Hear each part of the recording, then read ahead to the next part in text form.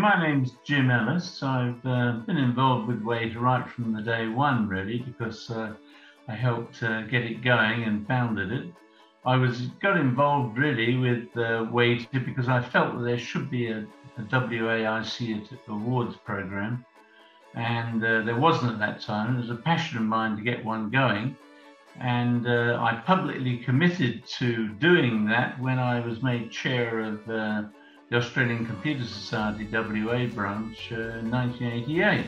It took me 2 years to turn the project into a reality, and in 1991 we held the first WAIT Awards event as an adjunct to the ACS branch conference, which happened to be in Mandurah. I had the honour of being the chair and remaining so for the next 12 years, the chair of WAIT, that is. On that first Mandurah event, we had a total of 5 categories, around 60 attendees, if I remember rightly, and the presentation was held using PowerPoint plastic foils on an overhead projector. So how technology and events have changed in those 30 years. However far we think we've come in technology and IT, we're always only at the start of something new and mind-blowing.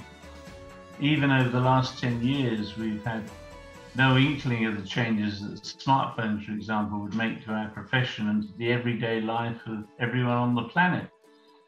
In a nutshell, we've got to remember that we ain't seen nothing yet, is the way I like to put it.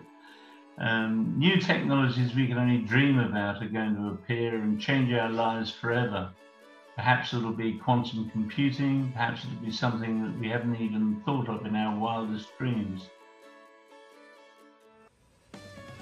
Having the concept endure for 30 years is really thanks to the amazing efforts of so many wonderful and dedicated people over that time. And I'd like to remember a few of the people who make WAIT or an INCITE what it is today. The risk of leaving out some important names, and you inevitably do in this situation, let me mention some with whom it's been my honour to have worked with. There's Mike Coles, who succeeded me as the WAIT chair. He's been a rock and loyal supporter over all of the 30 years. Sue Findlay, who was formerly chief judge, but then took over as WAIT chair and who only stepped down, in fact, in the last 12 months. Some unsung heroes who provided support over the decades, and I'm talking about people like Bruce Wilson, Terry Jones, Jeff Harbin and Walter Green. Every one of the WAIT chief judges, right up to the current one, Celia Jordan, they've all ensured that the WAIT judging has never been under question. The support we've had from the Australian Computer Society WA branch chairs, they've all supported us loyally and steadfastly. A couple of other people that I'd like to mention who really did play a major part in the way WAIT operated was someone who provided the organisation and background to the awards over most of those last 30 years, and that was Sue McLennan. Thank you, Sue, for all your efforts.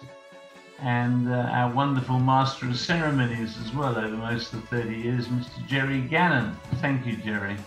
It just remains for me to say thank you to everyone who's been involved with this amazing 30-year WAIT Awards initiative. Thank you to everyone involved.